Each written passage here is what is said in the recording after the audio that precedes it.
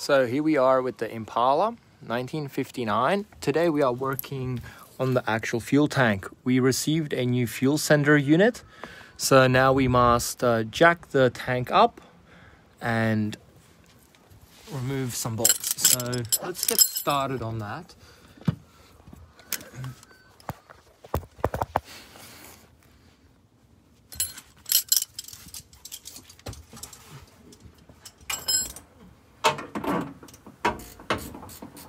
So now we're going to take off the fuel straps. There's two bolts actually holding the whole fuel tank in place. So I need to completely take this bolt out.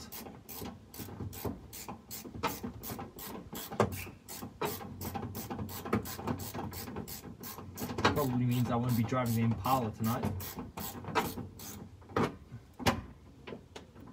It's on there tight. Well, this might take a while. No faster way to do this.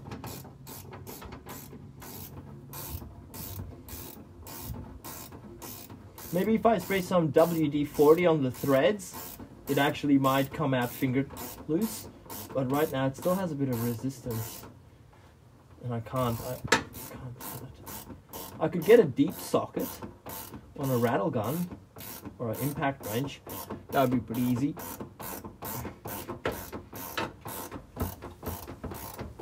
So I was driving the car today and I probably did like 100 kilometers. So I filled up the tank, maybe did like 200, 300 Ks. So I was like, it's got to run out of fuel today. And I had a jerry can in the back, but the car just didn't run out of fuel today. So I kept driving it, made it home, didn't run out of fuel. I was actually a bit disappointed because I really wanted to run out of fuel. Because we want the fuel tank to be empty. Let me just put that bolt there. So now we have one more here. So now the fuel tank is loose on this side, so we can take the strap off. Now we also gotta keep in mind we have the filler neck here. If I can grab the screwdriver.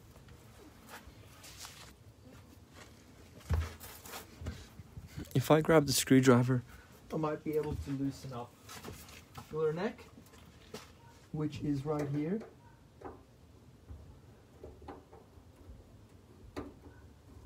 So hopefully this rubber grommet here is loose. Oh, it's leaking fuel. Alright, that might come. Realistically, I should undo this top one here as well. I think that'll be a bit better.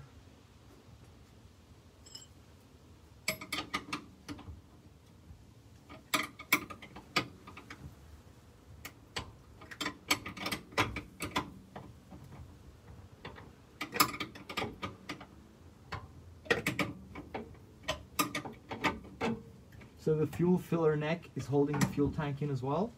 So I do have to actually loosen that bolt completely.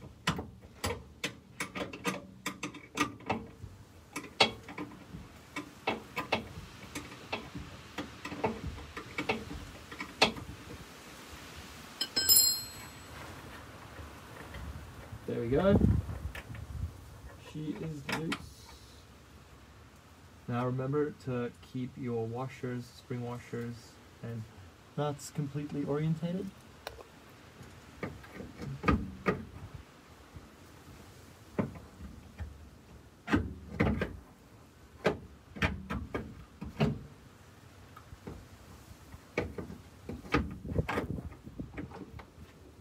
Anyway, I gotta remember to put this on before I actually lift the fuel tank up.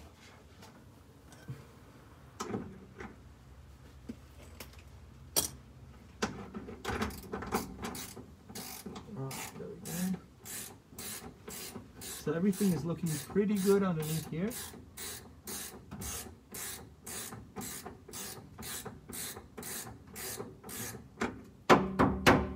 That fuel tank actually sounds empty. I wonder how much fuel's gonna be in it.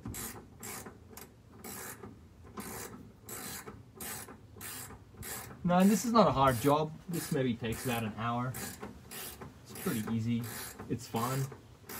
It's enjoyable work, completing a task and a project. Alright, here we go. So we have one fuel line left on the back, which is the feed, 3/8, 10mm output. Boom. She's cracked. So now it's pretty much sitting on the jack.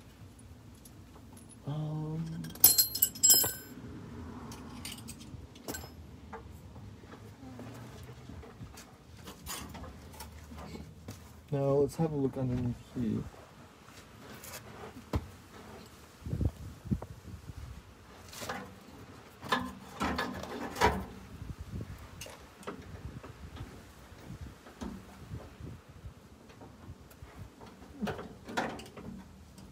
So now I'm undoing the feed line that goes to the pre-filter, and then it goes to the fuel pump.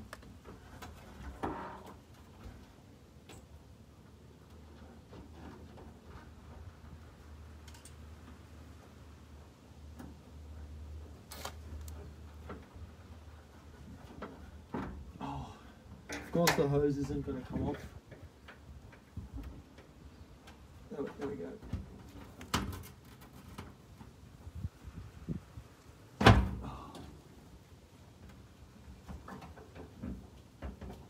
Almost.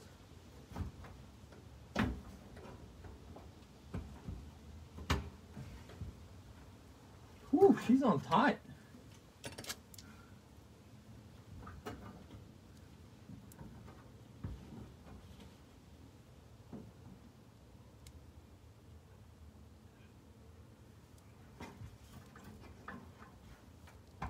I need to get this off. Oh, I might have to cut it.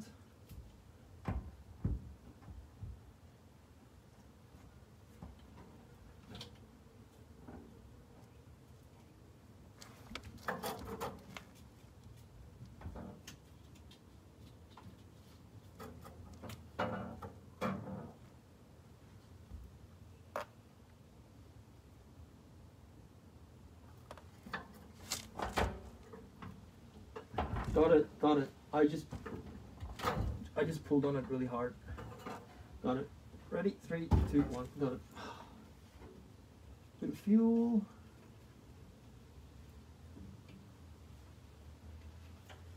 Always make sure you point your fuel line up so it doesn't leak and drain fuel.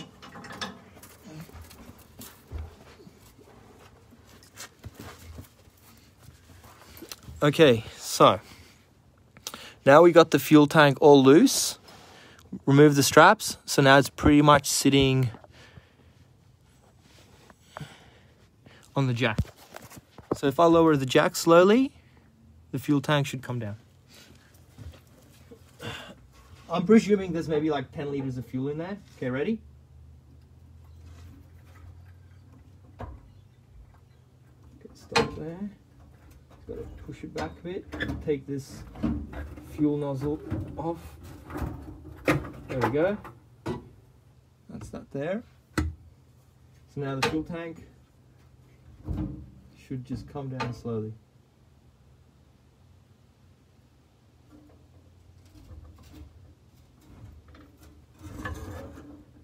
Yep, here we go.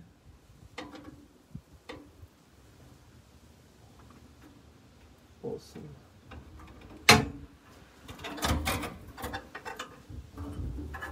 Now I'm gonna, oh, there is fuel in, she's heavy. Oh yeah, wow. Definitely a lot of fuel in there. Shit. I've got to pull it back. I've got to try to balance it on the jack actually. Like that. Right, now I'm going to try to pull the fuel tank out.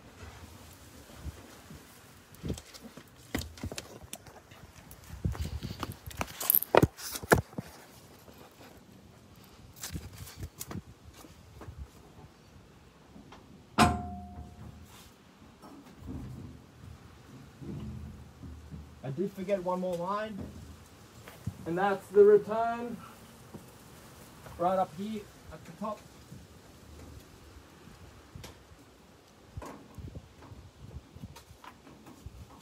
So this here feeds back from the EFI fuel system.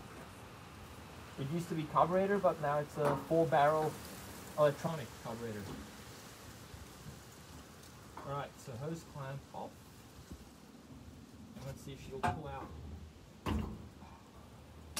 Got it.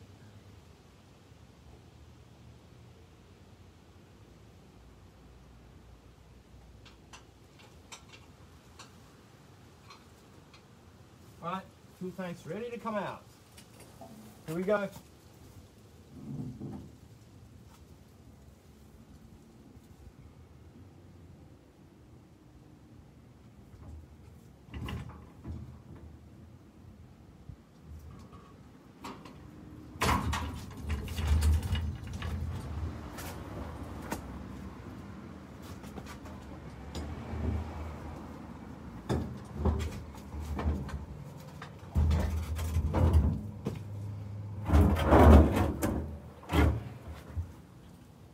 There it is, fuel tank removed.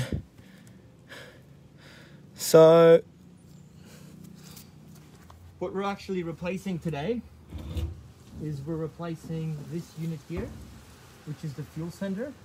Even though this one does look new, I know from the before that it has a fault in the float and it doesn't read on the gauge, so it just says empty the whole time, and it's super annoying and frustrating.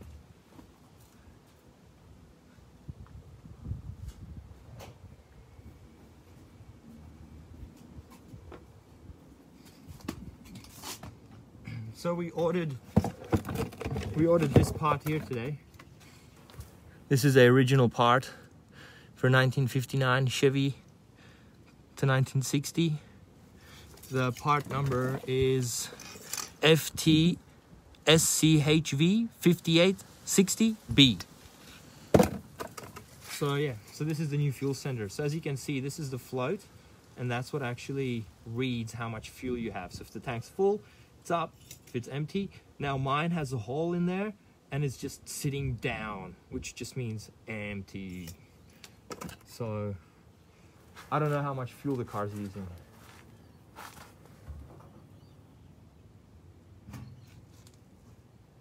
So I might give the tank a quick clean before I pull it apart. And yeah.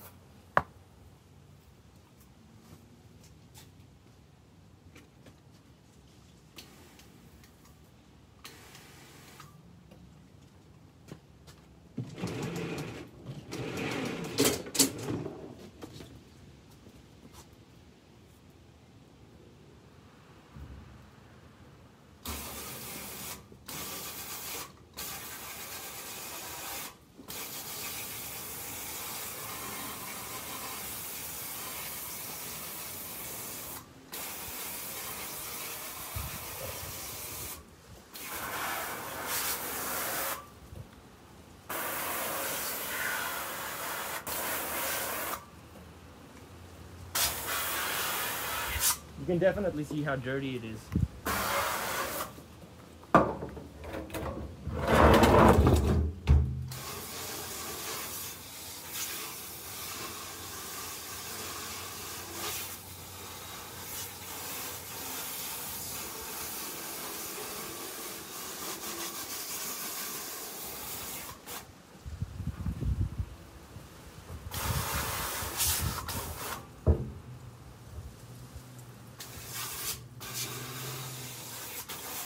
done.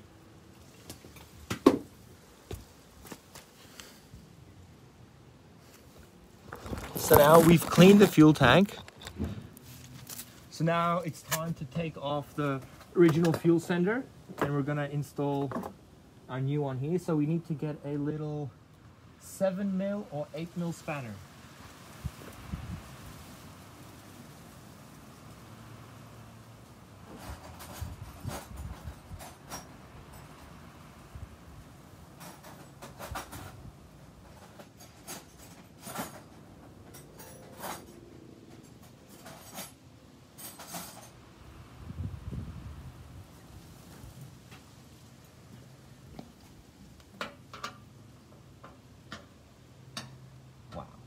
All right, 6mm.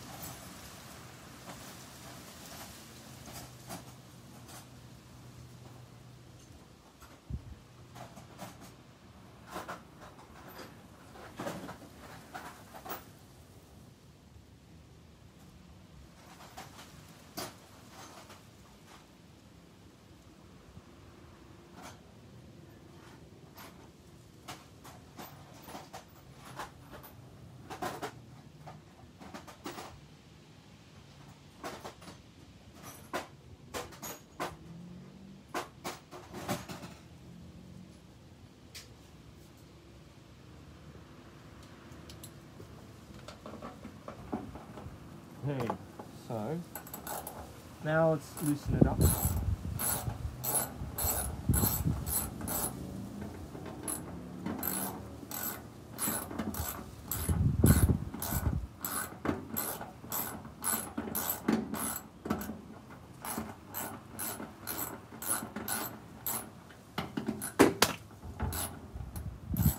So I've noticed that a few of these are actually stripped.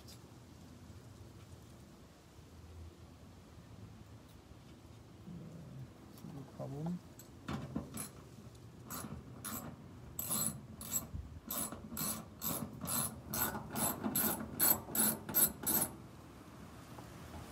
So we can see, for example, the thread on this screw here. If you have a look, it's completely gone.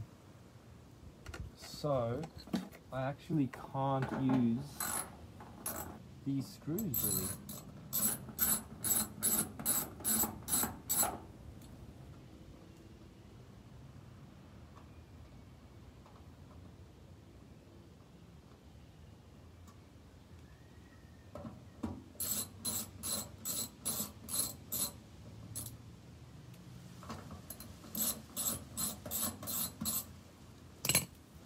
So ready?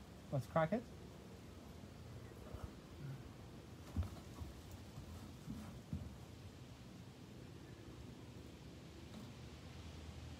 I've used sealant last time.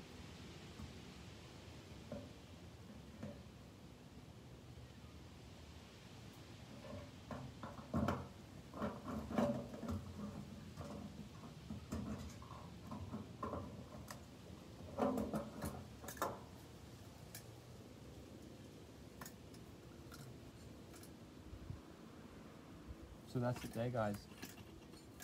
You can see how heavy that is compared to this one.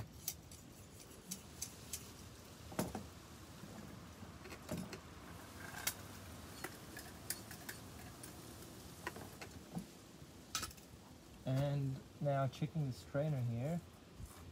It's a little bit crusty.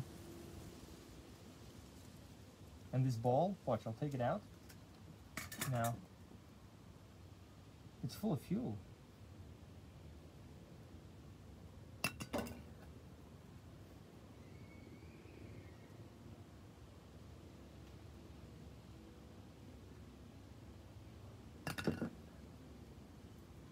So now let's have a look how much fuel we have in the fuel tank.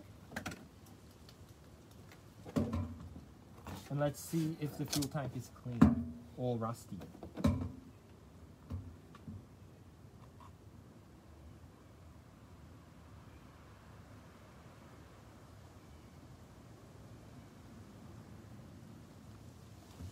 pretty clean.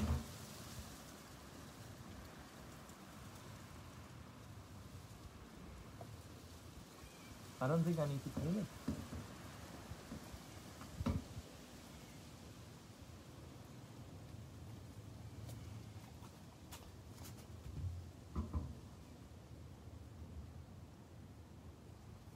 Whoa, definitely getting high off these fumes.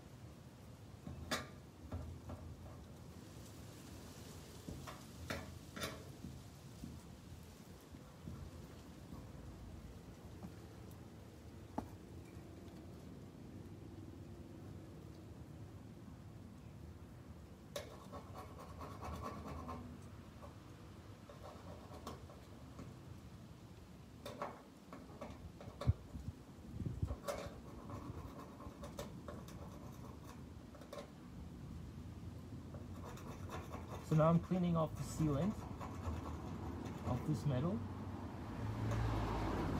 because I'm going to be putting in a new gasket. So I'm also inspecting the surface.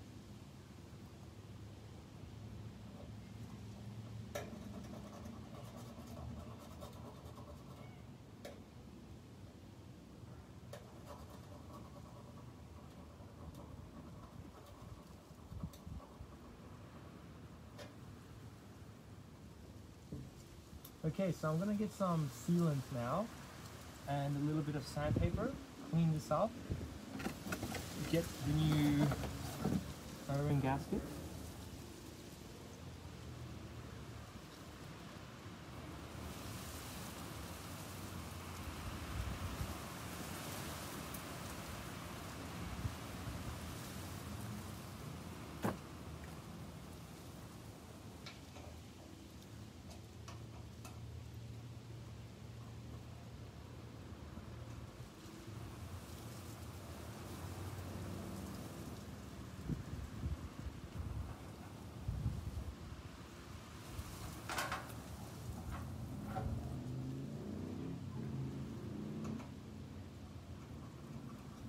Now I'm testing the threads on all the screws, making sure that I can actually use them.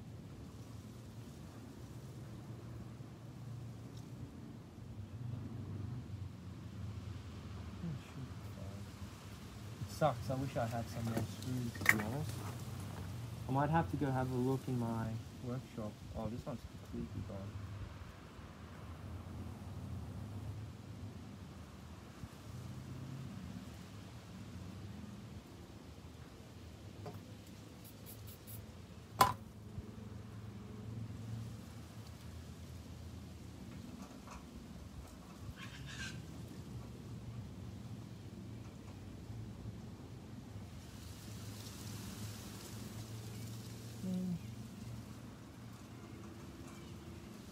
might work.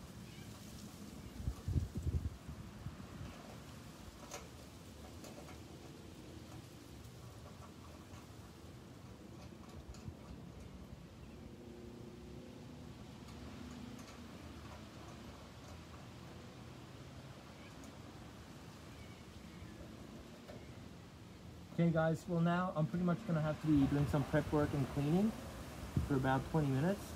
So I'll probably stop the video there and I'll keep cleaning and inspecting this and might have a look if I have any other screws, clean the threads, sealant, boom, back in she goes. Alright guys, thanks for watching and I'll see you on the next one. I gotta keep preparing this.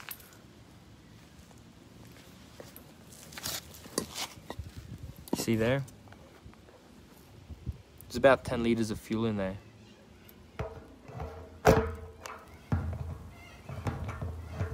It's pretty clean.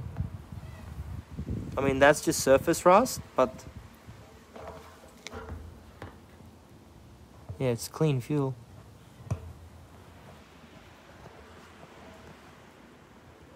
Alright guys, stay in touch.